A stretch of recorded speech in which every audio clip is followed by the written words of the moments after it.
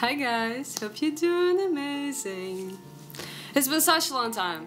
Honestly, I sort of forgot how to do this. But, nevertheless, there are so many videos I want to watch with you and so many songs I want to listen with you, and today I thought I would get myself, again, used to the reaction with So Hyang. You told me that I should watch her interview before Begin Again, and I did. Not all of it, I guess, but it's been such a long time ago, so I'm not sure. And I'm not quoting, but just to summarize, that she was young and she was not arrogant but a bit cocky, and she wanted to prove herself, and honestly right now she's reflecting on that time and feels that she should have been doing things differently, but I don't think so, because when we're young, I should have said that after reaction, but anyway, when we're young we want to prove ourselves more, we want to show the world who we are, and I think there's nothing wrong with that. And again, when you're young, your voice, your body can handle much more than when it gets older. Of course, when it comes to opera singers, yes, your voice develops, and there's some partitures that you should not be singing, for example, when you're in your 20s, but you still do, but you shouldn't, because your voice is not yet ready for that, your apparatus is not yet ready for that. But my point is, when she reflected on that time when she was hitting high notes and doing all of those performances, she felt that she was being too much for herself, but I don't think so. I think she was doing what felt right at the moment, and honestly, even with how much I love So Hyang, I'm not sure we would even know about her if she didn't go to those shows and rearrange those songs to hit crazy high notes. Not for opera high notes, of course, but for modern performances and for modern standards, okay, for any standards, really high notes. I mean, starting from A, going up to D, E, like Re, Mi of like 6, I guess. Yeah, 6.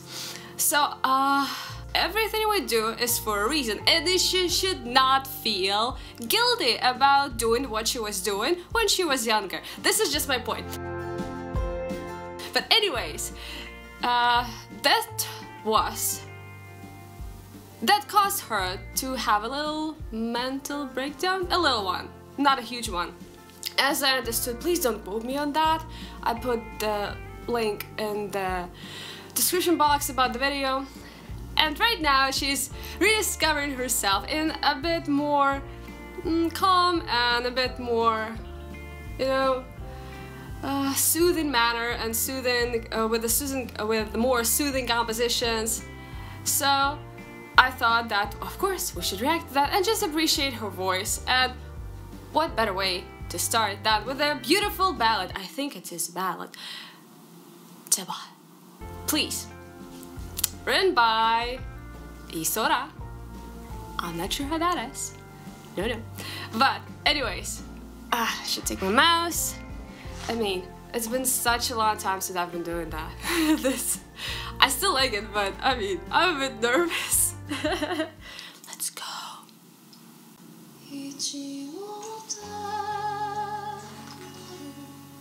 Can't forget. 아직도 눈물을 흘리며 널 생각해 늘 참지 못하고 투정 부린 것 미안해 나만 원한다고 했잖아. 그렇게 울고 웃었던 기억들이 다른 사람으로 잊혀져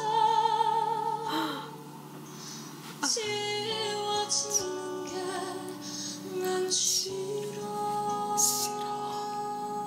Let me check. Yes, I'm in focus, I guess. 어떻게든 다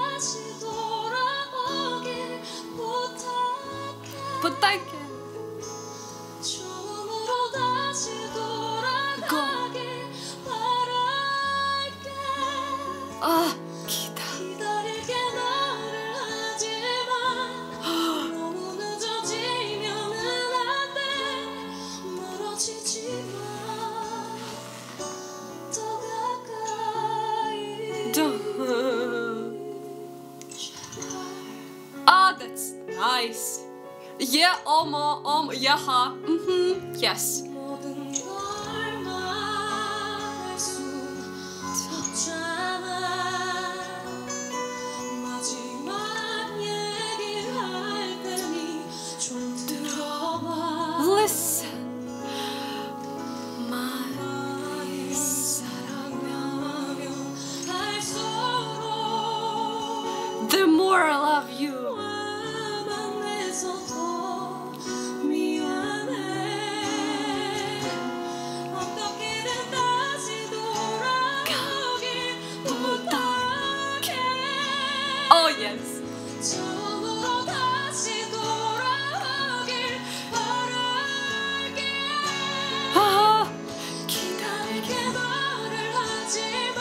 what's this cry? 너무 늦어지면은 안 돼. 멀어지지 마. 더 가까이 잊지 말고 다시 돌아오길 부탁해. Oh my god. This is 헤어지면 가슴 아플 거라 생각해. 기다리게 말을 하지 마. 너무 늦어지면은 안 돼. 멀어지지 마. 더 가까이. this is dialed down.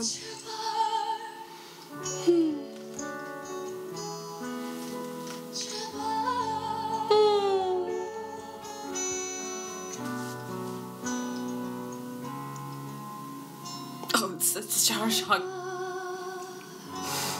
Sorry, that was such a harsh cut. Oh, that's nice. I'm not sure whether you shouldn't add. That was way too fast. It has been 4 minutes already. That was way too fast. People were crying. Oh god.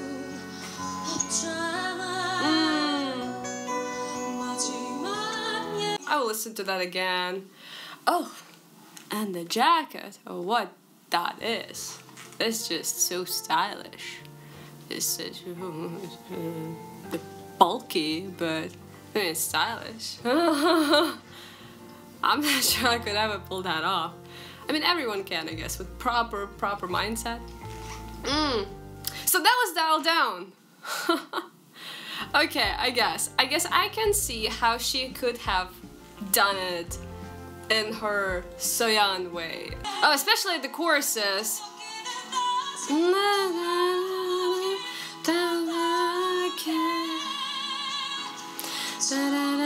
Oh, yeah. But this is Soyeon. This is the old Soyeon. So you see how I can predict what she would have done before she went onto this program. Like it's just her song, and even later she could have got